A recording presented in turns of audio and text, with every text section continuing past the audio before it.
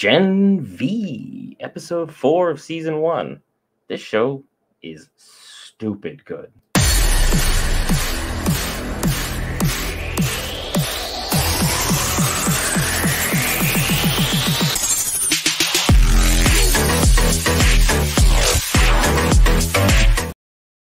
Hey guys, Brent here, back for Geek Variants. We cover all things Marvel, DC, Lord of the Rings, anime, and more, including Amazon's Gen V, the boys spinoff that has completely encapsulated tons of fans, and rightfully so.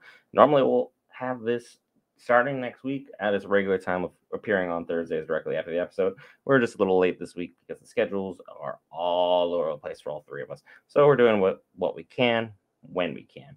And I have to say, this episode was phenomenal. The detective that was absolutely in this show did a great job throughout everything throughout.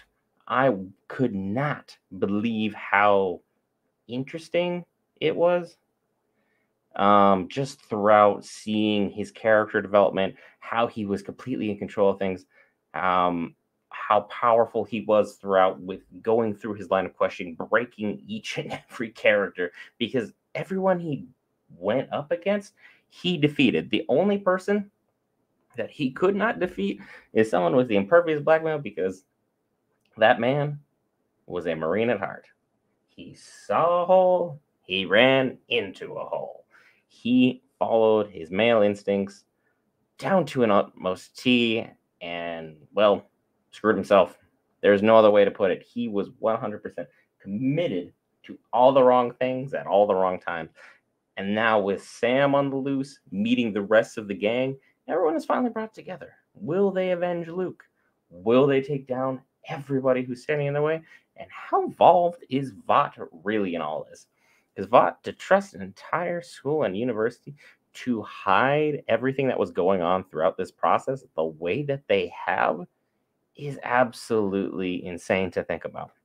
What kind of ramifications they had to know that there was someone who was stronger than Luke was, but Luke was supposed to be the next Homelander, is rather concerning. Sam's powers are on an insane level, so they have, of course, in every true fashion, whenever you have a monster you cannot control, you make it mentally unstable. That's the only way you make a level playing field for everybody else to participate in. It was like Frankenstein's monster.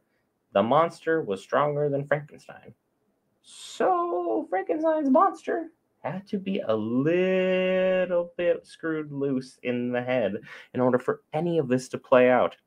And now we have Jordan having a relationship with the Bloodbender, which, I mean, I understand relationships spontaneously forming and people having connections at weird times, but like, you just saw this woman bloodbend somebody's dick, and now in all of its glory, you decide you want to have a relationship with this person?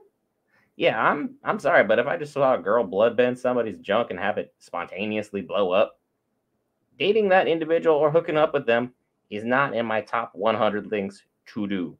This episode was insane from start to finish. We had a lot of great stuff come out. I'm excited for next week. We'll have it at a better scheduled time.